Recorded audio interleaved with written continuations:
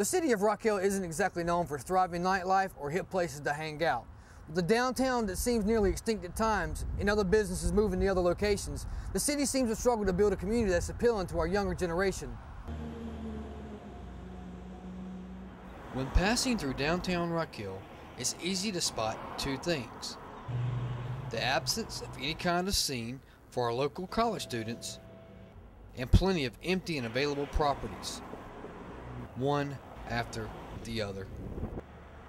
So I decided to explore York Technical College in order to get a better idea of what would keep students here in Rock Hill instead of traveling to Charlotte for entertainment.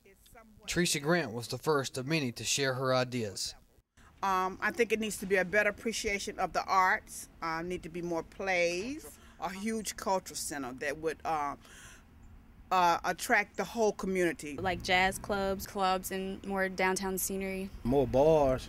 Clubs, some more restaurants. Maybe more clubs. Places where people could play games. Just more entertaining stuff to do. Like, you got the little raggedy bowling alley and stuff like that. I mean, you run out of options. Just upgrade it, put more stores, more recent stores. I think they should consider the youth a lot more. Like, it kind of seems like we're not listened to a lot in Rock Hill.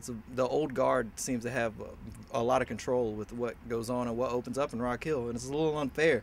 I think they need to leave it open for people who want to do something a little bit more avant-garde every now and then. I remember they opened up a coffee shop downtown, and I'm pretty sure I heard they closed it down just because there were too many young people making too much noise. In a city that is home to 3 colleges and a growing population of 70,000 people, it almost seems necessary that we accommodate the needs of our youth. We need entertainment in Rock Hill, and from that, business will flourish and the rest will follow. I'm Bryan Wright, signing off from York Technical College. Thank you for watching.